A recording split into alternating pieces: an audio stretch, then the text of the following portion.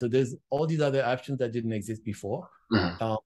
But there's also, if you work for a corporate company, it's a lot more, right? You got that protection, you got the healthcare, you got all those benefits that they're offering, and all that, puts a pressure on you. It makes you want to like, I got a family to feed, I got people to take care of that are counting on me.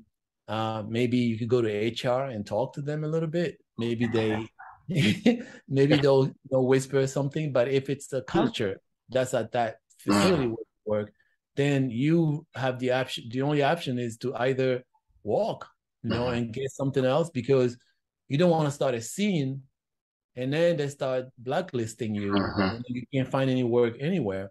Now, ideally, it would be great if you had like your own people that would like back you up and be like, okay, we're going to do business with you now, so that you feel like, okay, there are other options. I don't have to depend on one place only. So those are tough questions. I think it ends up being like a personal.